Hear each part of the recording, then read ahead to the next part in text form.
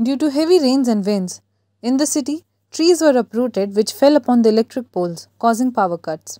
Till now, around 60 trees have been cleared out of the electrical lines. Just possible what are the possible safety measures we have to take within the what are the resources we are doing that. Yesterday like this, so many poles and poles are broken. So many poles.